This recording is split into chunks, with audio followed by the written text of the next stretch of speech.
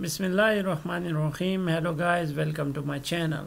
Today in this video tutorial we are going to learn about CaretListener in Java. So what is a CaretListener? A CaretListener is the listener that listen to the cursor. We are in programming language, we call this cursor as caret. So we will learn about that. So for that I will come to this project and create a new Java file, and I'll name this CaretListener demo, and I'll click finish to create this project, this file. So the file is created. Now we will create the constructor of this class. So public caret control space listener demo, and now I'll put curly braces. Now we will copy the code from our previous demo and then I will explain it. So I'll come to this focus listener and I'll copy this code from here, this declaration part, control C this, and I'll come here and I'll control V it here. Now the next thing we will do, I'll click OK to import all these things, and now I'll come here to again to this file and I'll copy this, control C this, and now I'll go to this and now I'll control V it here.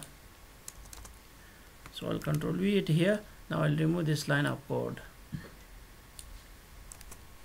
So now this line of code is removed. Now let me explain this code. So here we are declaring a JFrame, here we are declaring a container, now here we are declaring a JText field, and here we are declaring a JText area.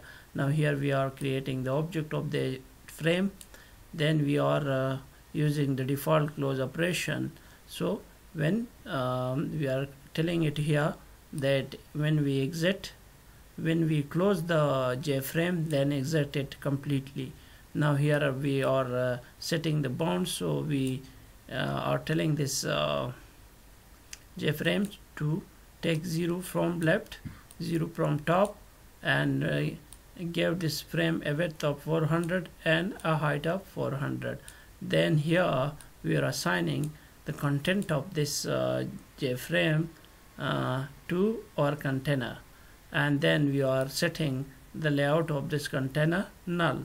So now here we are creating a JText field, and then we are setting the bounds of that JText field. We are telling it to make this JText field 30 from left from this side and 10 from top, and then make it width 200 and height of 30, and then we are adding this into our container. Similarly we are creating a JText area here, and we are giving it the bounds here from left, top, width and height, and then we are adding that into our container, and then we are making visible our JFrame. Now if we have to create here the object of this class, so I'll create here caret demo CaretListener control space demo demo equals new caret control space listener demo, and now we'll put semicolon here. Now if I run this file, now you will see a JText field and a JText area on your screen, and if I click here or click here, nothing happens. Now we will implement the CaretListener. So for that I will go to top, so I'll come here and I'll make some space and implements here caret and control space CaretListener, this one. Now it will ask me to implement the abstract methods, So I'll click on this, implement all abstract methods. Now it will implement only one method, which is this caret update, but nothing will happen if we do not add the CaretListener to our JText field. So I'll come here and I will use j field dot add CaretListener, and I will pass in this. And now we have added the CaretListener to our JText field. Now I'll come here and we will when the caret update, we will add something into our text area. So area dot set text, and here I will pass in caret updated, and now I'll run this code. Now if I run this file,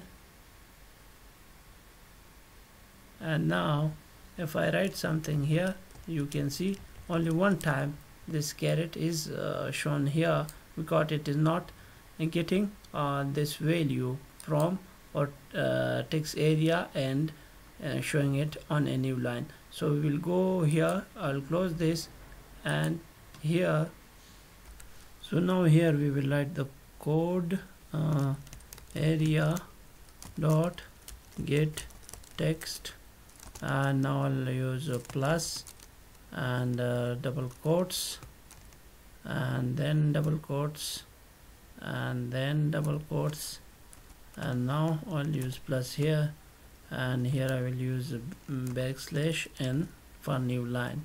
So now if we run this file, so now the file is running. So if I add something, a caret updated, now if I add another thing, so caret updated c d e f, so for every entry the caret will update. Now if I backspace this, the caret will also update on backspace. Now let me run it again to show you the caret updation on backspace. So run, and now if I enter A, B, C, D, and now if I backspace, caret is updating. So I think that's all for today. I hope you like the video. If you like the video, please like, subscribe and comment. Thank you.